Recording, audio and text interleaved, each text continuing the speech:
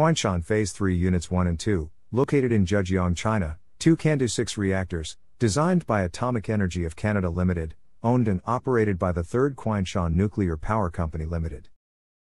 Note that the installation is essentially 2 separate plants, inherent to the CANDU design. The CANDU is a Canadian pressurized heavy water reactor design used to generate electric power. The acronym refers to its deuterium oxide moderator and its use of uranium fuel. CANDU reactors were first developed in the late 1950s and 1960s by a partnership between Atomic Energy of Canada Limited, the Hydroelectric Power Commission of Ontario, Canadian General Electric, and other companies. There have been 2 major types of CANDU reactors: the original design of around 500 MUA that was intended to be used in multi-reactor installations in large plants, and the rationalized CANDU 6 in the 600 MUA class that is designed to be used in single standalone units or in small multi-unit plants. CANDU 6 units were built in Quebec and New Brunswick, as well as Pakistan, Argentina, South Korea, Romania, and China. A single example of a non-CANDU 6 design was sold to India. The multi-unit design was used only in Ontario, Canada, and grew in size and power as more units were installed in the province, reaching 880 MUA in the units installed at the Darlington Nuclear Generating Station. An effort to rationalize the larger units in a fashion similar to CANDU 6 led to the CANDU 9. By the early 2000s, sales prospects for the original CANDU designs were dwindling due to the introduction of newer designs from other companies. AECL responded by cancelling CANDU 9 development and moving to the advanced CANDU reactor design. AECL failed to find any buyers. Its last potential sale was for an expansion at Darlington, but this was cancelled in 2009. In October 2011, the Canadian federal government licensed the CANDU design to CANDU Energy, which also acquired the former reactor development and marketing division of AECL at that time. CANDU Energy offers support services for existing sites and is completing formerly stalled installations in Romania and Argentina through a partnership with China National Nuclear Corporation. SNC-Lavalin, the successor to AECL, is pursuing new CANDU 6 reactor sales in Argentina, as well as China and Britain. Sales effort for the AECL reactor has ended. In 2017, a consultation with industry led Natural Resources Canada to establish a SMR roadmap targeting the development of small modular reactors. In response, SNC-Lavalin has developed a 300 MUA SMR version of the CANDU SMR, which it has begun to highlight on their website. In 2020, the CANDU SMR was not selected for further design work for a Canadian demonstration project. SNC-Lavalin is still looking at marketing a 300 MW SMR in part due to projected demand due to climate change mitigation. Schematic diagram of a CANDU reactor: hot and cold sides of the primary heavy water loop, hot and cold sides of secondary light water loop, and cool heavy water moderator in the calandria, along with partially inserted adjuster rods. Fuel bundle calandria adjuster rods, heavy water pressure reservoir, steam generator, light water pump, heavy water pump, fueling machines, heavy water moderator, pressure tube, steam going to steam turbine, cold water returning from turbine, containment building made of reinforced concrete. The basic operation of the CANDU design is similar to other nuclear reactors. Fission reactions in the reactor core: heat pressurized water in a primary cooling loop. A heat exchanger, also known as a steam generator, transfers the heat to a secondary cooling loop, which powers a steam turbine with an electric generator attached to it. The exhaust steam from the turbines is then cooled, condensed, and returned as feedwater to the steam generator. The final cooling often uses cooling water from a nearby source, such as a lake, river, or ocean. Newer CANDU plants, such as the Darlington Nuclear Generating Station near Toronto, Ontario, use a diffuser to spread the warm outlet water over a larger volume and limit the effects on the environment.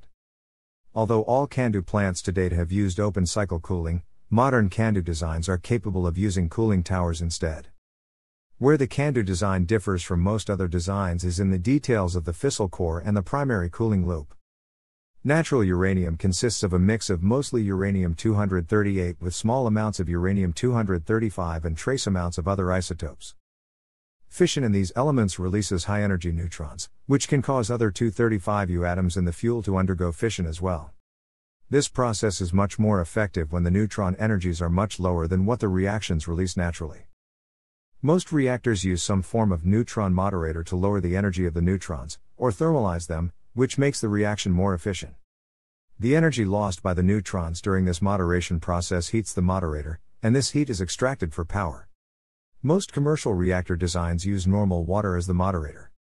Water absorbs some of the neutrons, enough that it is not possible to keep the reaction going in natural uranium. CANDU replaces this light water with heavy water. Heavy water's extra neutron decreases its ability to absorb excess neutrons, resulting in a better neutron economy. This allows CANDU to run on unenriched natural uranium, or uranium mixed with a wide variety of other materials such as plutonium and thorium. This was a major goal of the CANDU design. By operating on natural uranium, the cost of enrichment is removed. This also presents an advantage in nuclear proliferation terms, as there is no need for enrichment facilities, which might also be used for weapons.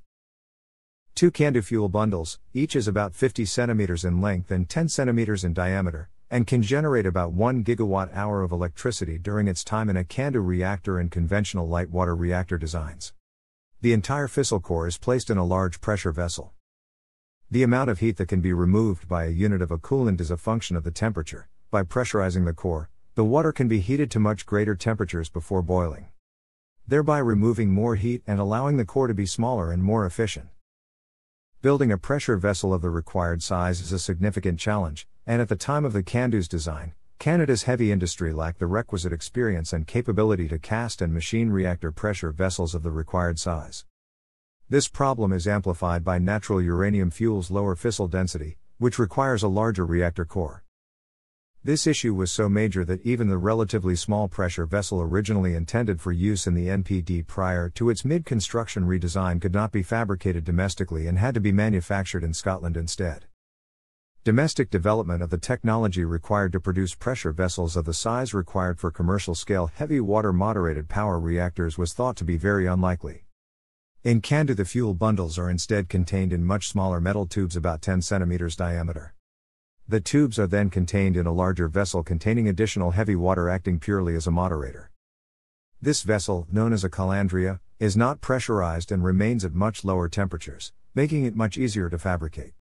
In order to prevent the heat from the pressure tubes from leaking into the surrounding moderator, each pressure tube is enclosed in a calandria tube. Carbon dioxide gas in the gap between the two tubes acts as an insulator. The moderator tank also acts as a large heat sink that provides an additional safety feature. In a conventional design with a pressurized core, refueling the system requires the core to shut down and the pressure vessel to be opened. Due to the arrangement used in CANDU, only the single tube being refueled needs to be depressurized. This allows the CANDU system to be continually refueled without shutting down, another major design goal. In modern systems, 2 robotic machines attach to the reactor faces and open the end caps of a pressure tube. One machine pushes in the new fuel, whereby the depleted fuel is pushed out and collected at the other end. A significant operational advantage of online refueling is that a failed or leaking fuel bundle can be removed from the core once it has been located, thus reducing the radiation levels in the primary cooling loop. Each fuel bundle is a cylinder assembled from thin tubes filled with ceramic pellets of uranium oxide fuel. In older designs, the bundle had 28 or 37 half-meter long fuel elements with 12 to 13 such assemblies lying end-to-end in a pressure tube. The newer CanFlex bundle has 43 fuel elements, with 2 element sizes. It is about 10 centimeters in diameter, 0.5 meters long, weighs about 20 kilograms, and is intended to eventually replace the 37-element bundle. To allow the neutrons to flow freely between the bundles, the tubes and bundles are made of neutron-transparent zircaloy. Bruce Nuclear Generating Station, operating 8 CANDU reactors, is the largest nuclear power plant in the world by net operating capacity. Natural uranium is a mix of isotopes, mainly uranium-238, with 0.72% fissile uranium-235 by weight. A reactor aims for a steady rate of fission over time, where the neutrons released by fission cause an equal number of fissions in other fissile atoms. This balance is referred to as criticality. The neutrons released in these reactions are fairly energetic and don't readily react with the surrounding fissile material. In order to improve this rate, they must have their energy moderated, ideally to the same energy as the fuel atoms themselves. As these neutrons are in thermal equilibrium with the fuel, they are referred to as thermal neutrons. During moderation, it helps to separate the neutrons and uranium, since 238U has a large affinity for intermediate energy neutrons, but is only easily fissioned by the few energetic neutrons above 1. 5 to 2 megaelectronvolts. Since most of the fuel is usually 238U, most reactor designs are based on thin fuel rods separated by moderator, allowing the neutrons to travel in the moderator before entering the fuel again. More neutrons are released than are needed to maintain the chain reaction. When uranium-238 absorbs just the excess, plutonium is created, which helps to make up for the depletion of uranium-235. Eventually, the buildup of fission products that are even more neutron-absorbing than 238U slows the reaction and calls for refueling. Light water makes an excellent moderator. The light hydrogen atoms are very close in mass to a neutron and can absorb a lot of energy in a single collision. Light hydrogen is also fairly effective at absorbing neutrons, and there will be too few left over to react with the small amount of 235U in natural uranium, preventing criticality. In order to allow criticality, the fuel must be enriched, increasing the amount of 235U to a usable level. In light water reactors, the fuel is typically enriched to between 2% and 5% 235U. Enrichment facilities are expensive to build and operate. They are also a proliferation concern, as they can be used to enrich the 235U much further, up to weapons-grade material. This can be remedied if the fuel is supplied and reprocessed by an internationally approved supplier. The main advantage of heavy water moderator over light water is the reduced absorption of the neutrons that sustain the chain reaction, allowing a lower concentration of active atoms. Deuterium already has the extra neutron that light hydrogen would absorb, reducing the tendency to capture neutrons. Deuterium has twice the mass of a single neutron. The mismatch means that more collisions are needed to moderate the neutrons, requiring a larger thickness of moderator between the fuel rods. This increases the size of the reactor core and the leakage of neutrons. It is also the practical reason for the Calandria design, otherwise, a very large pressure vessel would be needed. The low 235U density in natural uranium also implies that less of the fuel will be consumed before the fission rate drops too low to sustain criticality, because the ratio of 235U to fission products plus 238U is lower. In CANDU, most of the moderator is at lower temperatures than in other designs, reducing the spread of speeds and the overall speed of the moderator particles. This means that most of the neutrons will end up at a lower energy and be more likely to cause fission, so CANDU not only burns natural uranium, but it does so more effectively as well. Overall, CANDU reactors use 30 to 40% less mined uranium than light water reactors per unit of electricity produced. This is a major advantage of the heavy water design. It not only requires less fuel, but as the fuel does not have to be enriched, it is much less expensive as well. A further unique feature of heavy water moderation is the greater stability of the chain reaction. This is due to the relatively low binding energy of the deuterium nucleus, leading to some energetic neutrons and especially gamma rays breaking the deuterium nuclei apart to produce extra neutrons. Both gammas produced directly by fission and by the decay of fission fragments have enough energy, and the half-lives of the fission fragments range from seconds to hours or even years. The slow response of these gamma-generated neutrons delays the response of the reactor and gives the operators extra time in case of an emergency. Since gamma rays travel for meters through water, an increased rate of chain reaction in one part of the reactor will produce a response from the rest of the reactor, allowing various negative feedbacks to stabilize the reaction. On the other hand, the fission neutrons are thoroughly slowed down before they reach another fuel rod, meaning that it takes neutrons a longer time to get from one part of the reactor to the other. Thus, if the chain reaction accelerates in one section of the reactor, the change will propagate itself only slowly to the rest of the core, giving time to respond in an emergency. The independence of the neutrons' energies from the nuclear fuel used is what allows such fuel flexibility in a CANDU reactor, since every fuel bundle will experience the same environment and affect its neighbors in the same way. Whether the fissile material is uranium-235, uranium-233 or plutonium. Canada developed the heavy water moderated design in the post-World War II era to explore nuclear energy while lacking access to enrichment facilities. War-era enrichment systems were extremely expensive to build and operate, whereas the heavy water solution allowed the use of natural uranium in the experimental ZEEP reactor. A much less expensive enrichment system was developed, but the United States classified work on the cheaper gas centrifuge process. The CANDU was therefore designed to use natural uranium. The CANDU includes a number of active and passive safety features in its design. Some of these are a side effect of the physical layout of the system. CANDU designs have a positive void coefficient, as well as a small power coefficient, normally considered bad in reactor design. This implies that steam generated in the coolant will increase the reaction rate, which in turn would generate more steam. This is one of the many reasons for the cooler mass of moderator in the calandria, as even a serious steam incident in the core would not have a major impact on the overall moderation cycle. Only if the moderator itself starts to boil, would there be any significant effect, and the large thermal mass ensures that this will occur slowly. The deliberately sluggish response of the fission process in CANDU allows controllers more time to diagnose and deal with problems. The fuel channels can only maintain criticality if they are mechanically sound. If the temperature of the fuel bundles increases to the point where they are mechanically unstable, their horizontal layout means that they will bend under gravity, shifting the layout of the bundles and reducing the efficiency of the reactions. Because the original fuel arrangement is optimal for a chain reaction, and the natural uranium fuel has little excess reactivity, any significant deformation will stop the inter-fuel pellet fission reaction. This will not stop heat production from fission product decay, which would continue to supply a considerable heat output. If this process further weakens the fuel bundles, the pressure tube they are in will eventually bend far enough to touch the calandria tube, allowing heat to be efficiently transferred into the moderator tank.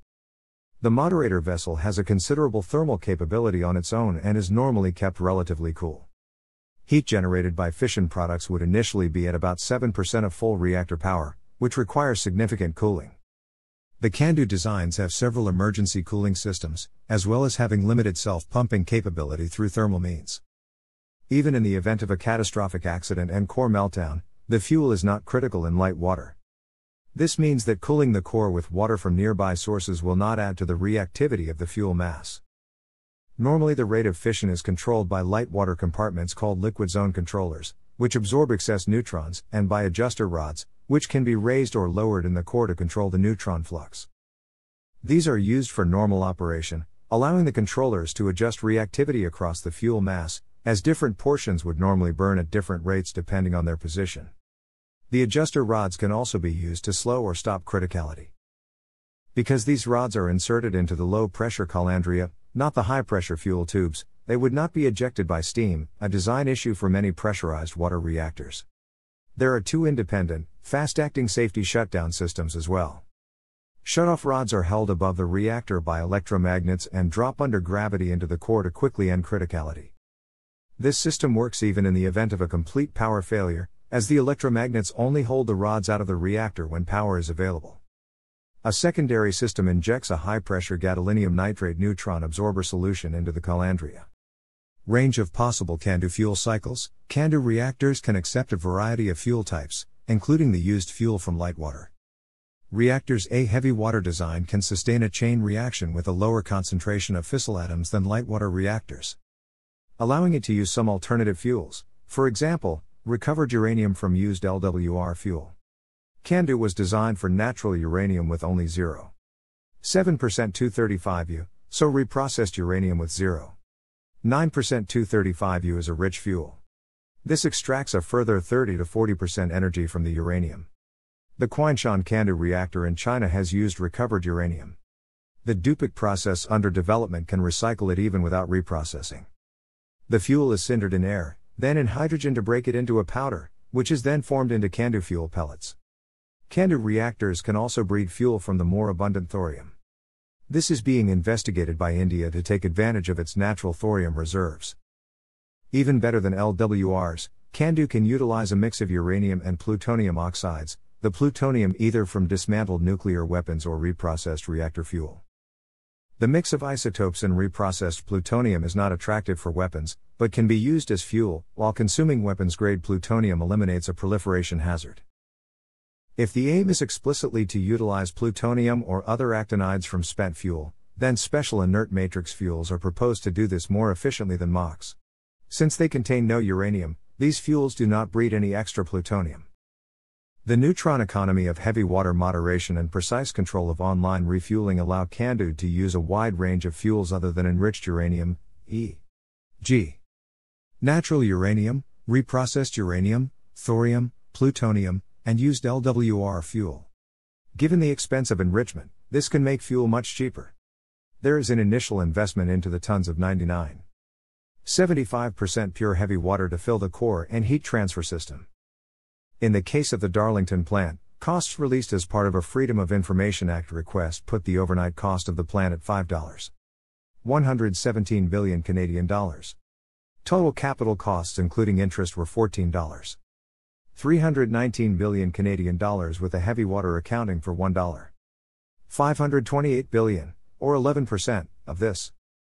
Since heavy water is less efficient than light water at slowing neutrons, CANDU needs a larger moderator to fuel ratio and a larger core for the same power output.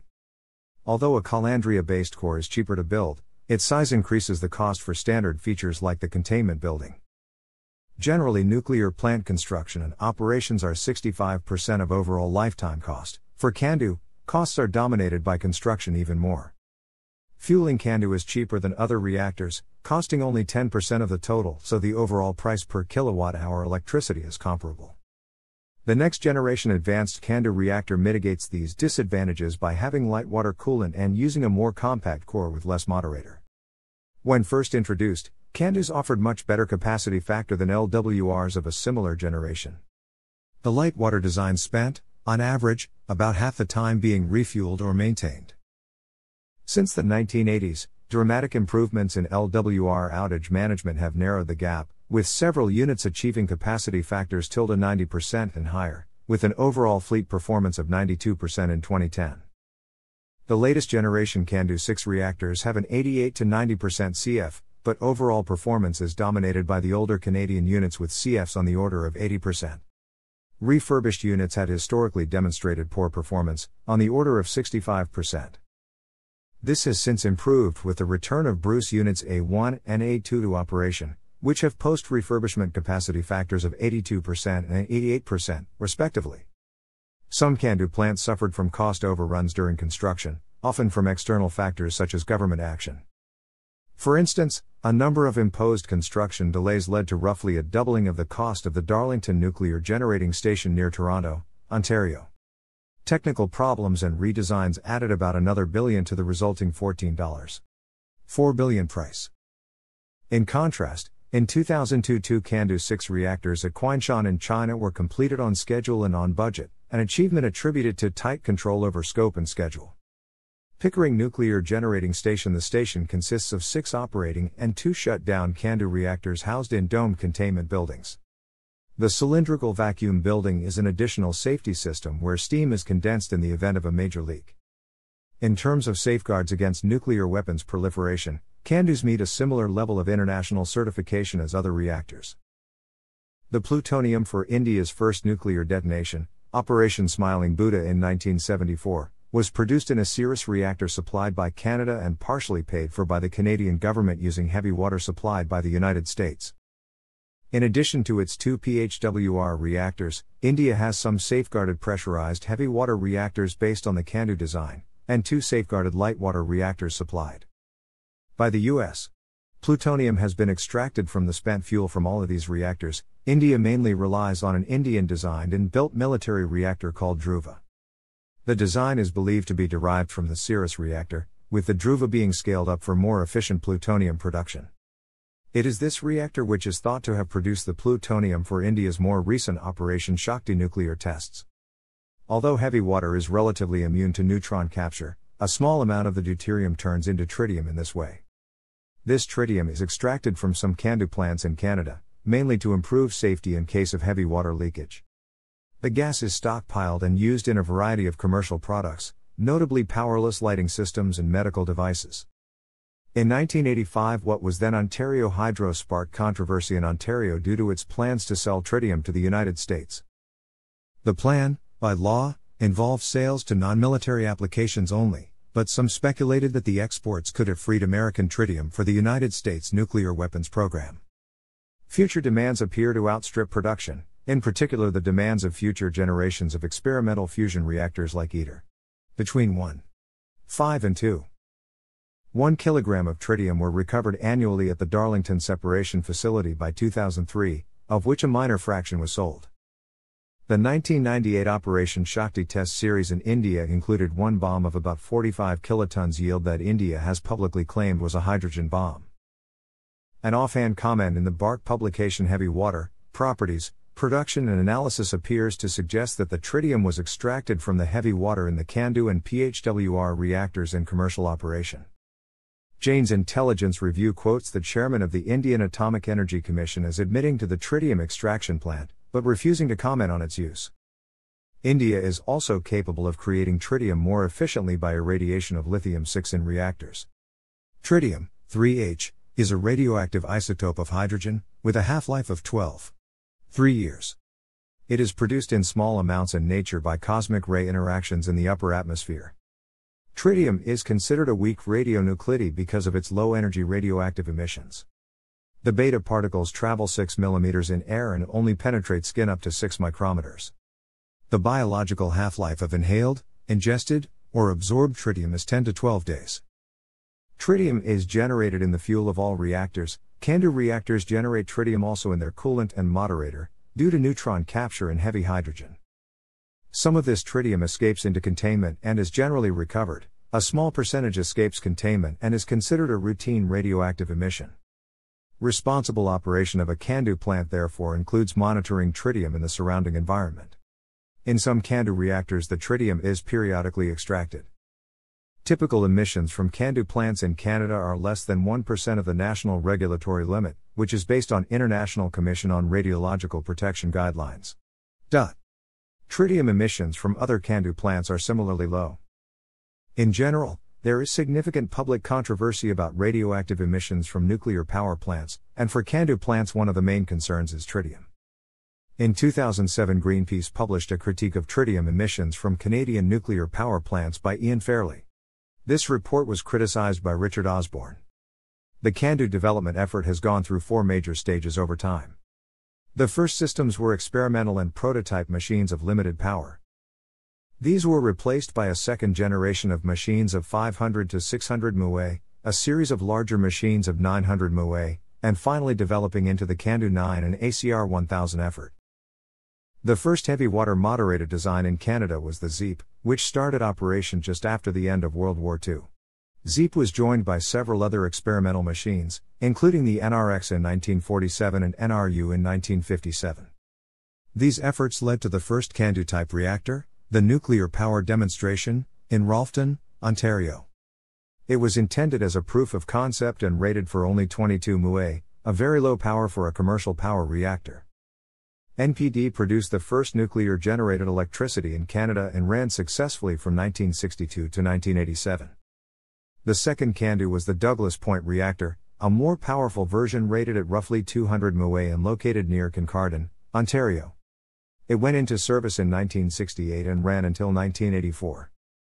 Uniquely among CANDU stations, Douglas Point had an oil-filled window with a view of the east reactor face, even when the reactor was operating.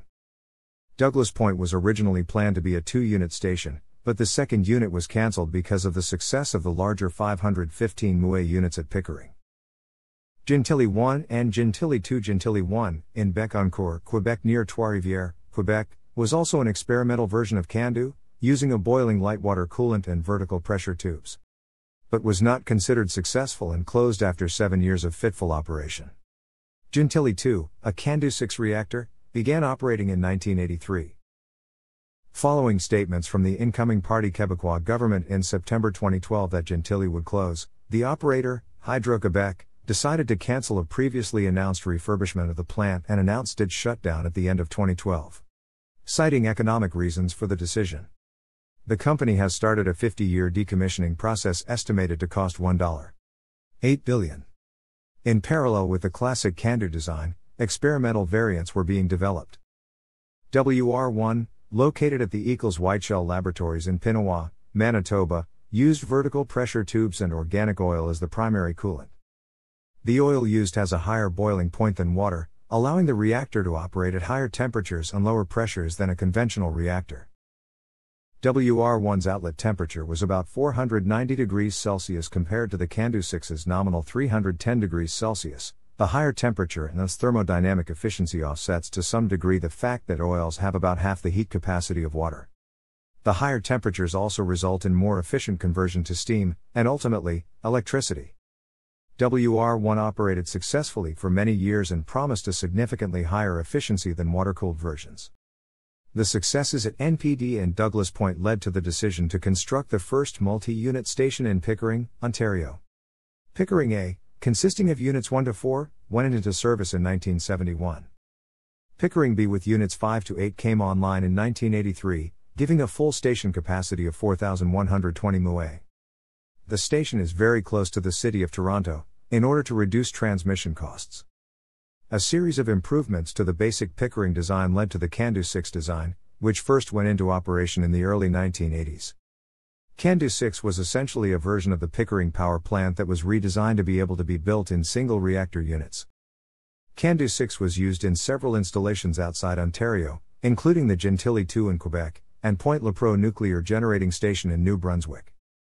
CANDU 6 forms the majority of foreign CANDU systems, including the designs exported to Argentina, Romania, China, and South Korea. Only India operates a CANDU system that is not based on the CANDU 6 design. The economics of nuclear power plants generally scale well with size. This improvement at larger sizes is offset by the sudden appearance of large quantities of power on the grid, which leads to a lowering of electricity prices through supply and demand effects. Predictions in the late 1960s suggested that growth in electricity demand would overwhelm these downward pricing pressures, leading most designers to introduce plants in the 1,000 MUA range. Pickering A was quickly followed by such an upscaling effort for the Bruce Nuclear Generating Station, constructed in stages between 1970 and 1987. It is the largest nuclear facility in North America and second largest in the world, with 8 reactors at around 800 MUA each, in total 6,232 megawatts and 7,276 megawatts. Another, smaller, upscaling led to the Darlington Nuclear Generating Station design, similar to the Bruce plant, but delivering about 880 MUA per reactor in a 4-reactor station. As was the case for the development of the Pickering design into the CANDU 6, the Bruce design was also developed into the similar CANDU 9. Like the CANDU 6, the CANDU 9 is essentially a repackaging of the Bruce design, so that it can be built as a single reactor unit. No CANDU 9 reactors have been built. Through the 1980s and 1990s, the nuclear power market suffered a major crash, with few new plants being constructed in North America or Europe. Design work continued throughout, and new design concepts were introduced that dramatically improved safety, capital costs, economics, and overall performance. These Generation 3 Plus and Generation 4 machines became a topic of considerable interest in the early 2000s, as it appeared that a nuclear renaissance was underway and large numbers of new reactors would be built over the next decade. AECL had been working on a design known as the ACR 700, using elements of the latest versions of the CANDU 6 and CANDU 9, with a design power of 700 MUA. During the nuclear renaissance, the upscaling seen in the earlier years re-expressed itself, and the ACR 700 was developed into the 1,200 MUA ACR 1000. ACR 1000 is the next generation CANDU technology, which makes some significant modifications to the existing CANDU design. The main change, and the most radical among the CANDU generations, is the use of pressurized light water as the coolant. This significantly reduces the cost of implementing the primary cooling loop, which no longer has to be filled with expensive heavy water. The ACR 1000 uses about 1/3 the heavy water needed in earlier generation designs. It also eliminates tritium production in the coolant loop, the major source of tritium leaks in operational CANDU designs. The redesign also allows a slightly negative void reactivity, a major design goal of all Gen 3 Plus machines. The design also requires the use of slightly enriched uranium, enriched by about 1 or 2%. The main reason for this is to increase the burn-up ratio, allowing bundles to remain in the reactor longer, so that only 1/3 as much spent fuel is produced.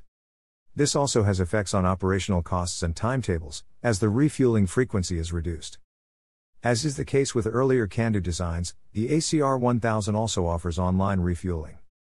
Outside of the reactor, the ACR 1000 has a number of design changes that are expected to dramatically lower capital and operational costs. Primary among these changes is the design lifetime of 60 years, which dramatically lowers the price of the electricity generated over the lifetime of the plant. The design also has an expected capacity factor of 90%. Higher pressure steam generators and turbines improve efficiency downstream of the reactor. Many of the operational design changes were also applied to the existing CANDU 6 to produce the enhanced CANDU 6. Also known as CANDU 6E or EC6, This was an evolutionary upgrade of the CANDU 6 design with a gross output of 740 MUA per unit. The reactors are designed with a lifetime of over 50 years, with a midlife program to replace some of the key components e.g. the fuel channels. The projected average annual capacity factor is more than 90%. Improvements to construction techniques decrease construction costs. The CANDU 6E is designed to operate at power settings as low as 50%, allowing them to adjust to load demand much better than the previous designs. By most measures, the CANDU is the Ontario reactor. The system was developed almost entirely in Ontario, and only 2 experimental designs were built in other provinces. Of the 29 commercial CANDU reactors built, 22 are in Ontario. Of these 22, a number of reactors have been removed from service. 2 new CANDU reactors have been proposed for Darlington with Canadian government help with financing, but these plans ended in 2009 due to high costs. AECL has heavily marketed CANDU within Canada, but has found a limited reception. To date, only 2 non-experimental reactors have been built in other provinces, 1 each in Quebec and New Brunswick. Other provinces have concentrated on hydro and coal-fired plants. Several Canadian provinces have developed large amounts of hydropower. Alberta and Saskatchewan do not have extensive hydro resources, and use mainly fossil fuels to generate electric power. Interest has been expressed in Western Canada, where CANDU reactors are being considered as heat and electricity sources for the energy-intensive oil sands extraction process, which currently uses natural gas. Energy Alberta Corporation announced August 27, 2007 that they had applied for a license to build a new nuclear plant at Lac Cardinal, with 2 ACR 1000 reactors going online in 2017 producing 2 gigawatts. A 2007 parliamentary review suggested placing the development efforts on hold. The company was later purchased by Bruce Power, who proposed expanding the plant to 4 units of a total 4 gigawatts. These plans were upset and Bruce later withdrew its application for the Lac Cardinal, proposing instead a new site about 60 kilometers away. The plans are currently moribund after a wide consultation with the public demonstrated that while about 1/5 of the population were open to reactors, 1/4 were opposed. During the 1970s, the international nuclear sales market was extremely competitive, with many national nuclear companies being supported by their government's foreign embassies. In addition, the pace of construction in the United States had meant that cost overruns and delayed completion was generally over, and subsequent reactors would be cheaper. Canada, a relatively new player on the international market, had numerous disadvantages in these efforts. The CANDU was deliberately designed to reduce the need for very large machine parts, making it suitable for construction by countries without a major industrial base. Sales efforts have had their most success in countries that could not locally build designs from other firms. In the late 1970s, AECL noted that each reactor sale would employ 3,600 Canadians and result in $300 million in balance of payments income. These sales efforts were aimed primarily at countries being run by dictatorships or similar, a fact that led to serious concerns in Parliament. These efforts also led to a scandal when it was discovered millions of dollars had been given to foreign sales agents, with little or no record of who they were, or what they did to earn the money. This led to a Royal Canadian Mounted Police investigation after questions were raised about sales efforts in Argentina, and new regulations on full disclosure of fees for future sales. CANDU's first success was the sale of early CANDU designs to India.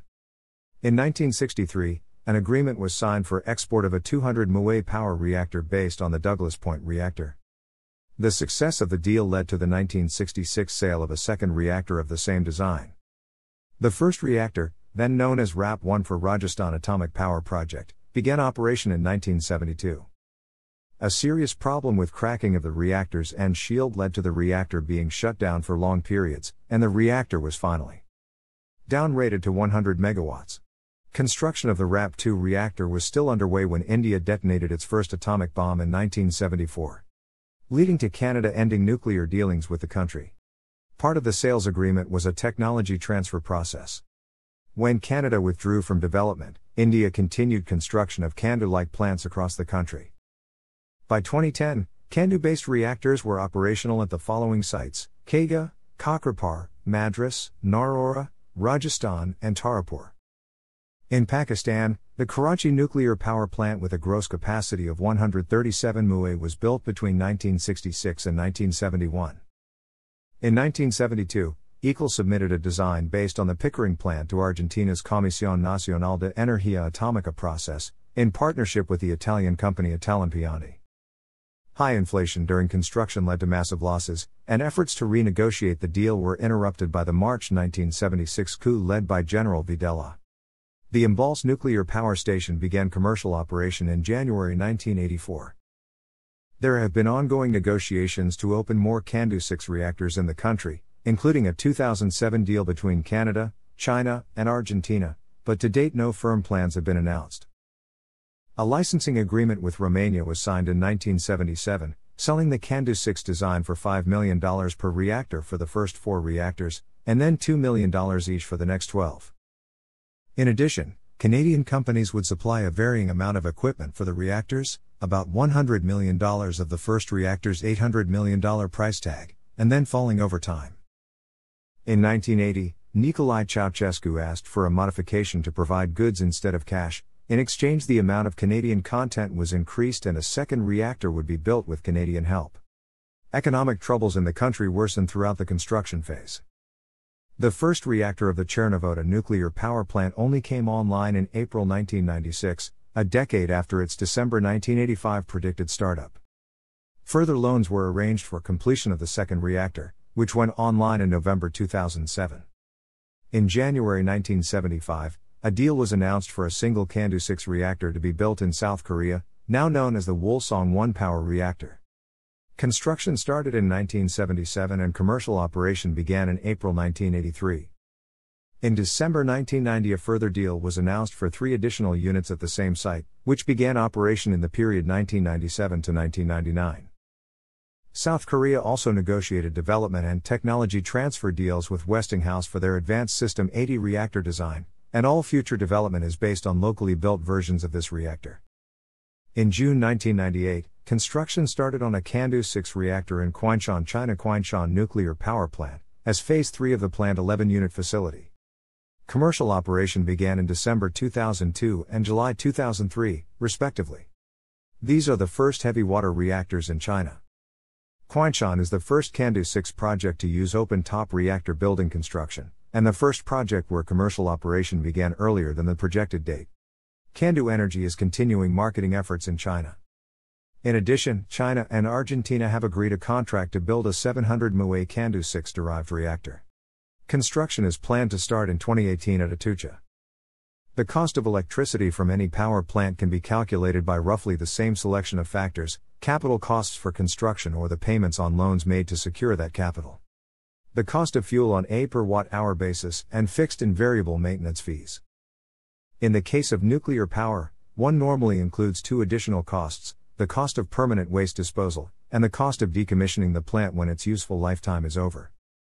Generally, the capital costs dominate the price of nuclear power, as the amount of power produced is so large that it overwhelms the cost of fuel and maintenance.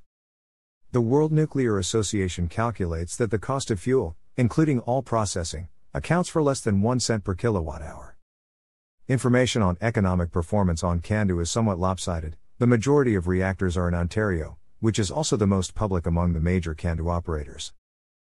Although much attention has been focused on the problems with the Darlington plant, every CANDU design in Ontario went over budget by at least 25%, an average over 150% higher than estimated.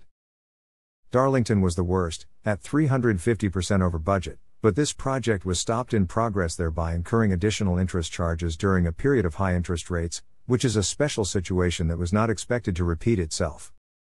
In the 1980s, the pressure tubes in the Pickering reactors were replaced ahead of design life due to unexpected deterioration caused by hydrogen embrittlement. Extensive inspection and maintenance has avoided this problem in later reactors. All the Pickering A and Bruce reactors were shut down in 1999 in order to focus on restoring operational performance in the later generations at Pickering, Bruce, and Darlington. Before restarting the Pickering reactors, OPG undertook a limited refurbishment program. The original cost and time estimates based on inadequate project scope development were greatly below the actual time and cost, and it was determined that Pickering Units 2 and 3 would not be restarted for commercial reasons. These overruns were repeated at Bruce, with Units 3 and 4 running 90% over budget.